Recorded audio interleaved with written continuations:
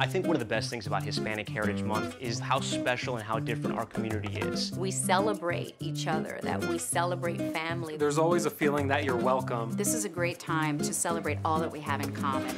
There's a huge, vibrant community of people doing all sorts of good things. We all share that same story, coming here with nothing and trying to make yourself into something. It's important to always have that sense of pride in who you are. NBC4 New York celebrates Hispanic Heritage Month.